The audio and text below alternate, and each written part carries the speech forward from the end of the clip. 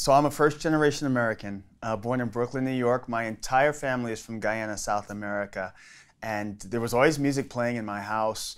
My parents loved music, classic soul, R&B era, and also music from the Caribbean. A lot of soca and calypso and reggae was happening in my house. And I was 100% a product of public school music education. Decided I wanted to pay that forward and to get a degree in music education. Went to James Madison University to do that.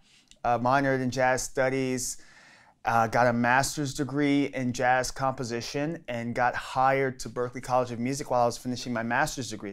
Well, I can't speak for everyone, but I don't think Black History Month is a thing, as big of a thing in Black households, because we live Black history every day. So Black history is our story all of the time. And I feel like Black History Month is maybe a time to be a little bit louder about it, but we're always celebrating and uplifting Black contributions, Black art, Black minds, Black thoughts, and the Black experience as it helped shape this country. When I was in 8th grade, there were these CDs that used to come to my band director that would advertise sheet music, marching music for the next year. And so I used to get my hands on these CDs and I would listen to them and I would try to reproduce what I was hearing on this program called Cakewalk Pro Audio.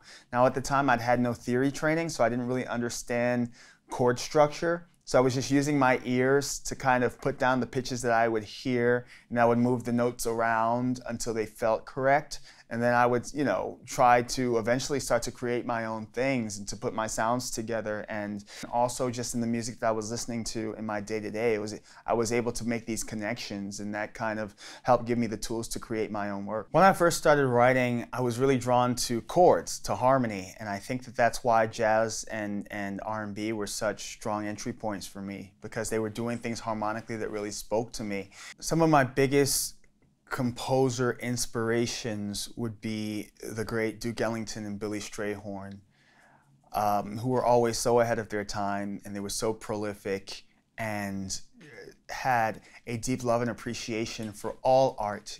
They had really deep and unique things happening orchestrationally that were just decades ahead of their time. And I'm also inspired by who they were, just beacons of class and kind people. And Billy Strayhorn was openly gay in the 30s, as a Black man in this art form. And you look at these old pictures of the Ellington Big Band, and it was very much integrated, and people were hugging on each other and loving on each other, and it seemed like there was just such a positive spirit about who they were, and the situations in which they've put themselves, even though they had to deal with a segregated country, and they were in situations where members of the band couldn't walk through the front door, and they had a manager who kind of took an exorbitant cut from them because he knew that they needed him in order to be able to book these venues, and despite that, they were able to maintain their class and their inspiration and their talent and their effectiveness and their reach. And I find that to be incredibly inspiring. I don't think I started processing emotions and strong feelings in music until I started teaching.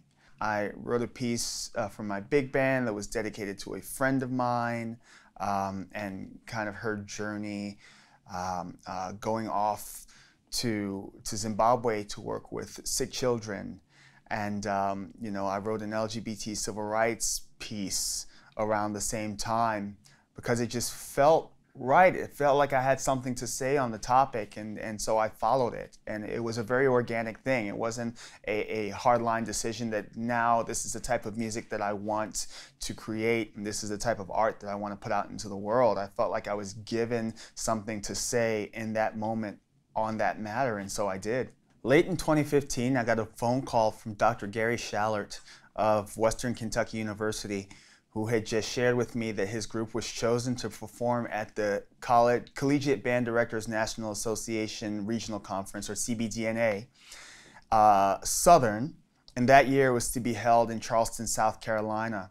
and the shooting at Mother Emanuel Church had happened not too long before. And he said that he couldn't be in that space without honoring the lives of the people who were lost literally just across the street. And they heard my LGBT civil rights piece and knew that I had some rooting in work that spoke to cultural issues. And so I'm listening to Dr. Schallert express his wishes for the piece and what he was expecting, and I was kind of holding the phone away from my ear because it seemed like such a, well, not seemed like, it was such a daunting task and such a huge ask. I hadn't had a large-scale wind ensemble work at that time, so I told him I would think about it and I would call him back, and I hung up.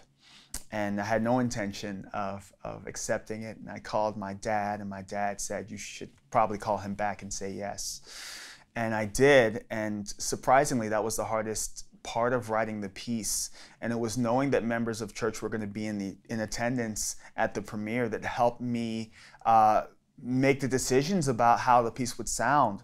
I knew that the most important thing to me was that they would hear themselves and their experience coming from the stage, to know that they were seen and they were loved, and that this piece was about them. So I decided to use the Black National Anthem, Lift Every Voice and Sing, as a cornerstone melody after doing a quick search online and seeing that there were woefully few settings of Lift Every Voice and Sing for large symphonic ensembles. So I knew I wanted to root it in that. I knew I wanted stomping and clapping. I wanted tambourine. I wanted blues harmony. I wanted gospel harmony. And so I was really going for something a bit cinematic. And I also wanted to make sure that there was a clear journey. I had to think about what I wanted people to go through and how I wanted them to feel at the end of the piece, specifically how the piece would end. And it made the only sense to end on the entire band playing the same note, growing and growing and growing, and bringing back the stomping and the clapping as kind of one voice becoming many voices, and resilience, and saying this will not defeat us nor will it define us. I just had to remember who this piece was about and what it was for, and that it wasn't about me. And so I kind of left my strongest emotions out of the piece, with the exception of maybe just a moment in the middle where I kind of let myself have my moment. But overall, I'm not in that piece because I'm not the subject of the piece. At the world premiere of Our New Day Begun at the Gilliard Center, I had 25 members of Mother Emanuel Church sitting right behind me. And I remember very little from that performance because I was just so overwhelmed that all I could do was kind of slouch in my chair. And I remember when the last note cut off, I ran up on stage, and my immediate instinct was to throw my arms out and to acknowledge those people who were sitting behind me, because I wanted everybody to remember and to realize that what just happened on the stage was not about the people who were on the stage, and it wasn't about me. So any applause that was being thrown our way, I tried to immediately give it back to the people who were in the hall, who had lived through that event, or who had lost loved ones and church family in that event. That moment I remember clearly, even though I don't remember almost anything from the performance. I remember that moment clearly because it made real that whole journey from the phone call to that last note. Right now, I'm doing great work highlighting other aspects of the Black experience that aren't rooted in trauma and pain, and that's intentional. I've written a piece that's rooted in disco and superhero themes to honor Marsha P. Johnson. I've written celebratory Black church music. I've written what I call a soundtrack to a non-existent Blaxploitation film. I've written a piece that's rooted in soca and calypso, joyful dance music from the Caribbean that honors my family and my heritage. So I'm making very intentional choices to highlight all of the different aspects and facets that go into the Black experience. It's been not only fulfilling, but an incredibly rewarding learning experience for everyone involved. I was commissioned to write a celebratory piece for the 75th anniversary of the Midwest Clinic. And I was just told that it had to be celebratory. And for years, I had been batting around the idea of exploring soca and calypso music from the Caribbean in a symphonic setting. And so this seemed like the perfect opportunity to do that. So the name of the piece, Caravana, comes from the largest Caribbean festival or carnival outside of the Caribbean in the world, which takes place in Toronto. My earliest memories of carnival was Eastern Parkway in Brooklyn, New York.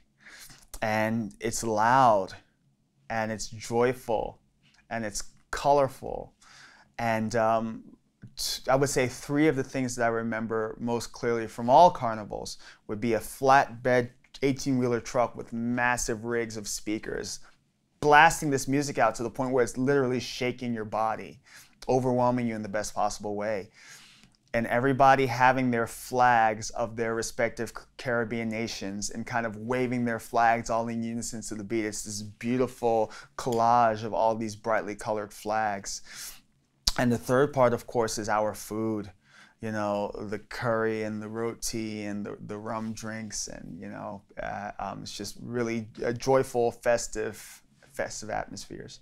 The first part of Caravana that I wrote was the melody that comes in about 3/4 of the way through. And I knew that if I could come up with that melody, and if that melody worked, then I could go ahead and write the rest of the piece. The melody had to feel very conversational, as if coming from a griot. But it also had to feel like it was timeless. And then the harmony underneath kind of had to have this folksy intention underneath it. So I came up with that first, and I was satisfied with that, and I orchestrated that. And I said, okay, this is working. But I knew that the most important element of this would be in the percussion. You know, in this style of music, the percussion is known as the engine room. And so I had to sit down and really understand these grooves and transcribe them, and make sure that I can conceptualize them for a concert ensemble. And so I did that, and then I built everything off of the groove. Everybody at a certain point in this ensemble, regardless of what you play, is a percussion instrument. And so I was also listening to some of the great soca artists and some of the great songs for the last, I would say, 5 or 6 decades, to kind of pull from different eras. And I listened for elements that were kind of a common thread between all of the different songs. And I listened to what was different, and and I just did my homework to make sure that I did this correctly. Even though this is music that I've grown up with, I was listening to it in a different way and for a different purpose than I'd ever listened to it before. So I wanted to make sure that I was honoring those elements and also bringing something new to it, and also make sure that I was honoring myself. And in the process, I really kind of had to stretch and grow as a composer to make it work. The reason there aren't more pieces like Caravana and Wind Ensemble speaks specifically to issues of representation. There are almost no composers who are out there writing who come from the Caribbean. That's why. I am so fortunate to be in this moment where you have incredible young black composers and phenomenal black educators who have been in the game for decades, who are creating space for ourselves and for our stories and making pathways for young musicians who look like us. So I'm just one of a network standing on the shoulders of another network, and creating and making sure that we're visible, so that a young black musician can say, wow, this is something that I can do. Wow, listen to this music. This is music that speaks directly to me and who I am. What I love about music as my given art form is that I don't believe that music breaks down barriers. I believe that music phases through barriers as if the barrier's not even there. And then it just gets directly to the heart of the person and the heart of the matter. And I think that that is beautifully powerful. I love and I take very seriously having that kind of power to affect change and to move hearts.